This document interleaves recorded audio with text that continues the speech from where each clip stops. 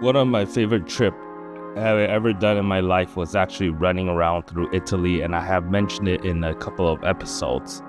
And I recently had some pretty good pasta, and specifically the dessert, which I'm going to also recreate in a future episode. But for this episode, it's making your own simple pasta sauce at home, and it's surprisingly really easy.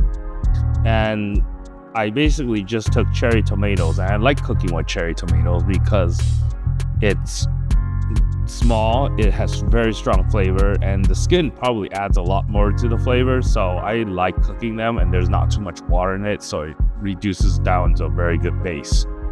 So the sauce itself is really the biggest portion of this whole recipe, and that's where I think you should take your time. And you can honestly customize this recipe any way you want, and you can use any type of pasta you want.